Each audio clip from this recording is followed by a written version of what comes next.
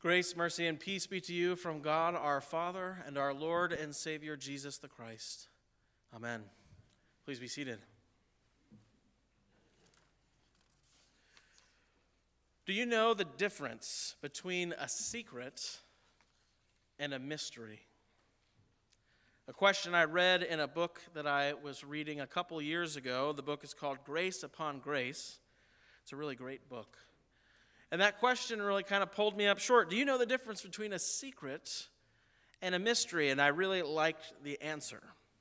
Once a secret is told, it ceases to be a secret. A mystery, however, remains a mystery even after it is spoken. Isn't that great? And that had a profound impact on my understanding of some of the things that we believe that are mysteries. After all, our faith really is highlighted by many mysteries which we don't fully understand, nor can we adequately explain. Right? Today is Holy Trinity Sunday. Can any of you explain how the Holy Trinity works? And yet we confess it as truth because we believe. Today, in our readings and in our celebration and worship, we're highlighting some of the main aspects of our faith, yet they're all mysteries. The Trinity, a mystery. Baptism from our gospel reading, being born again as a new child of God through baptism, a mystery. Celebrating our Lord's Supper by eating his body and blood and receiving forgiveness of sins, life, and salvation, a mystery. And you can see this in the words that we try to use in order to sort of explain what's happening, but of course they all fall short. That's why the Athanasian Creed is like 2 pages long. Because we're trying to use human words to describe something that is beyond humanity, something that is beyond creation.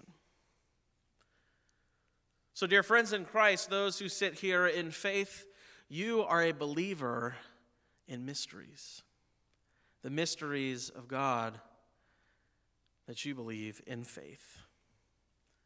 So let's take a look at those few mysteries this morning. There are, of course, more than the 3 we're going to highlight today, but these are enough to get us talking about the proper understanding of how we view these mysteries, not necessarily as problems or riddles to be solved, but opportunities to believe in God and what he has done for us in Jesus and by the grace of the Holy Spirit.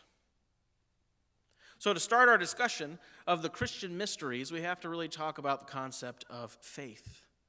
After all, in our theology, that's what we confess is a gift from God that allows us to confess faith in these very mysteries we speak of.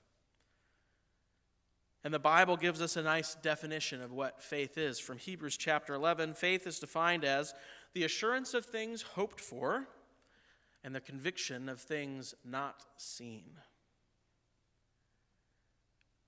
A great definition, because by definition, faith calls us to adhere to things, to confess things as true that we ourselves don't fully understand. We can't see it all. We don't have a vision wide enough or grand enough to understand the workings of our God. And for one in faith, that's quite a comfort, I think. If you've ever taken any sort of philosophy courses, one of the things that usually comes up about God is asking questions about whether or not his creatures can fully comprehend him. And if that's the case, he's not really much of a God, if we can grasp him in his totality. No, the reality is that in faith, we understand that most of what we know about God, he has revealed to us himself. For he is far beyond our understanding. And it's only by his grace and mercy that he comes into our world and into our lives in manners by which we can see him, at least in part. And that's what we're talking about today. Today is Holy Trinity Sunday. We focus on the worship and teaching of our triune God. That's why we're confessing the Athanasian Creed, to express and confess this truth about our faith.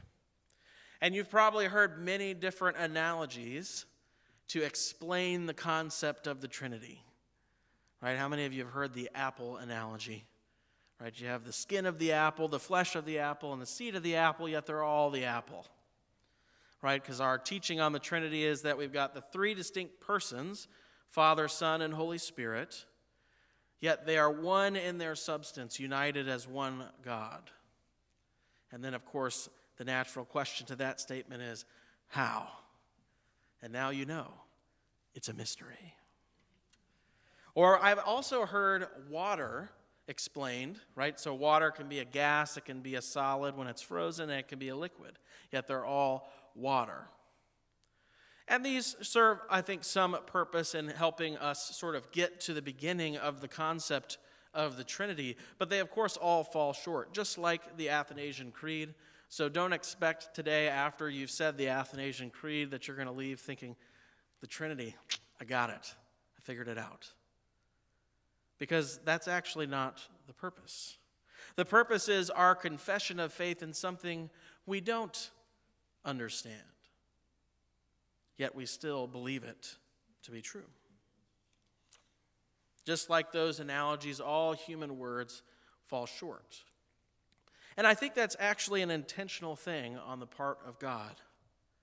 And we'll get to that in a moment. The second one is in our gospel reading today. Jesus is describing the reality of how baptism works to Nicodemus. And Nicodemus, they go out of their way in the text to describe us so that we know he's no slouch. Nicodemus is a teacher, a leader of the people of God in Israel. He knows his stuff. He's not a dummy. And yet when Jesus tells him that he must be born again, Nicodemus is incredulous. He doesn't understand. How is that possible? How does that work? And notice that Jesus doesn't really explain how it works. He just says what it does. That unless one is born of water and the Spirit, they cannot enter the kingdom of God. And what is born of spirit is spirit, and what is born of flesh is flesh. There's never a point in our gospel reading where Nicodemus says, I get it.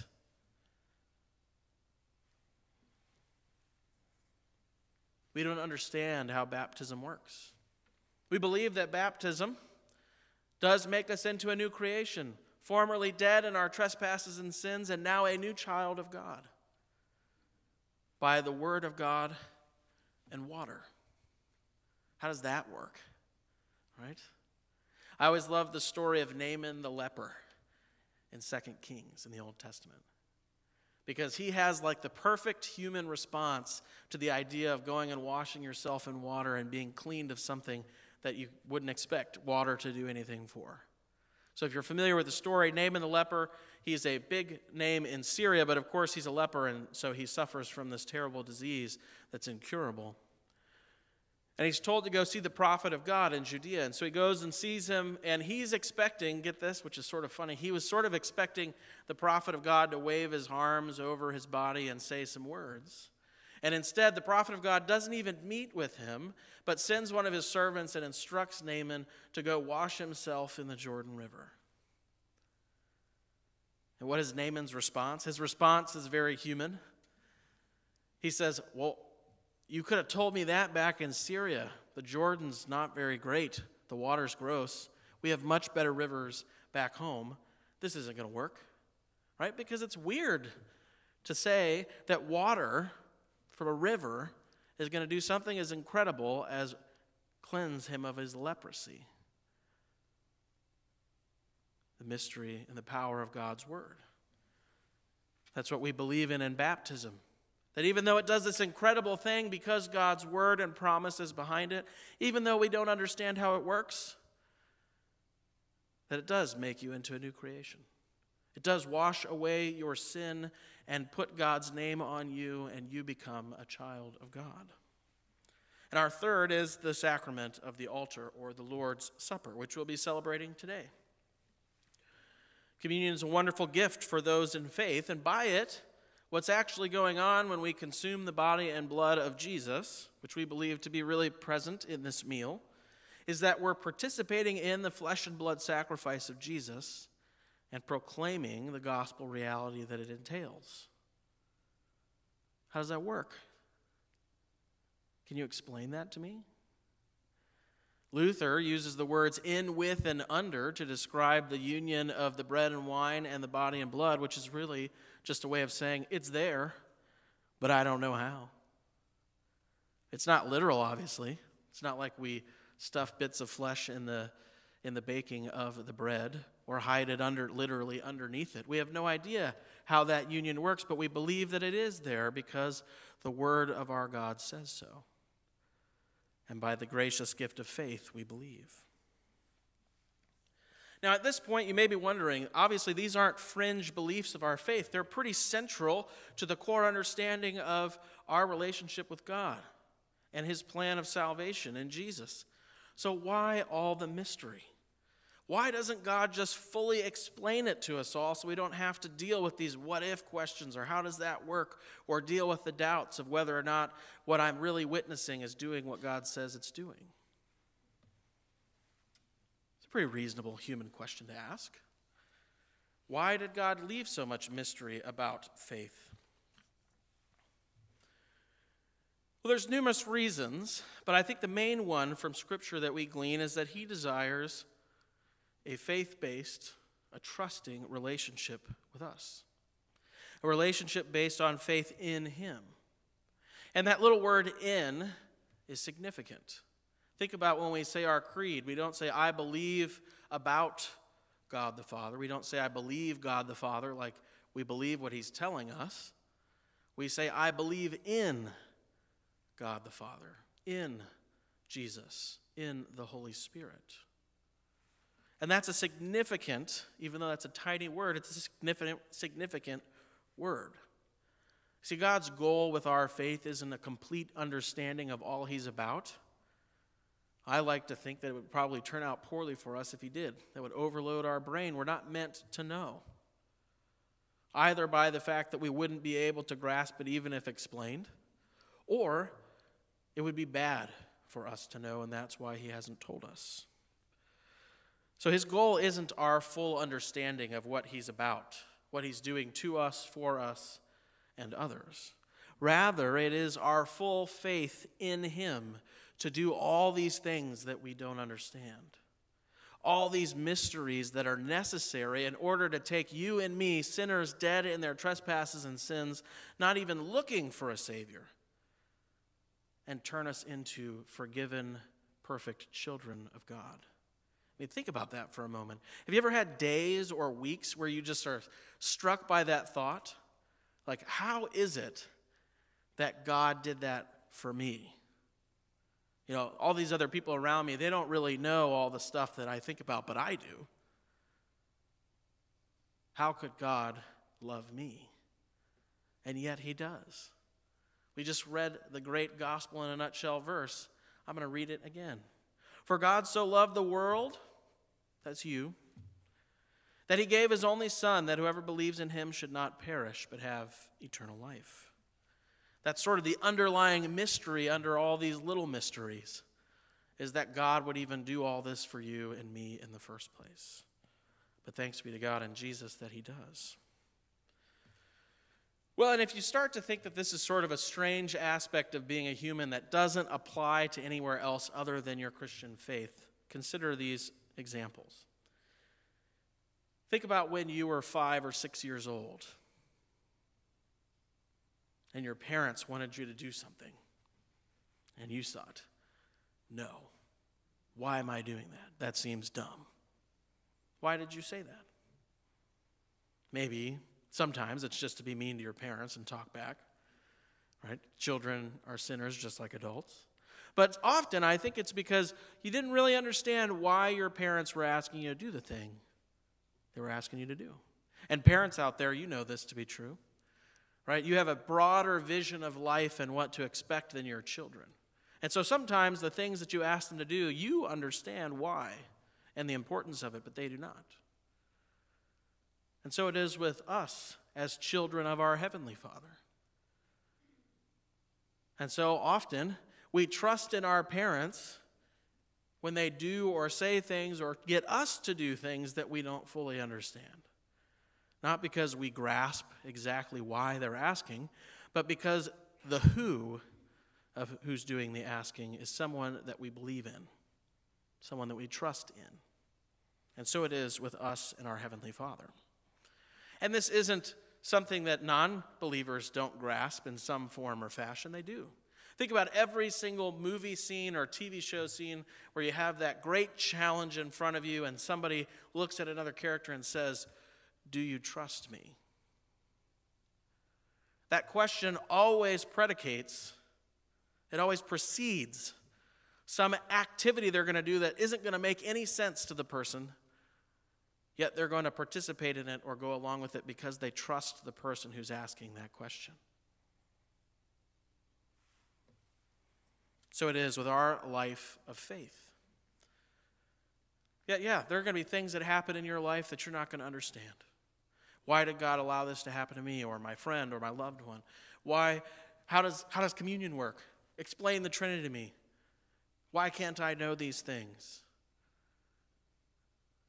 And we get the same response that Job got when he asked all those questions, which is, God displays his knowledge and majesty and says, "Where were you when I laid the foundations of the world?"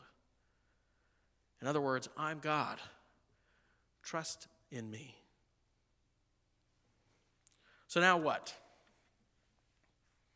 If mystery is so prevalent in our faith, how can I hope to fulfill the mission that God has given the church? How can I hope to explain all of this stuff to somebody else so that they believe it too?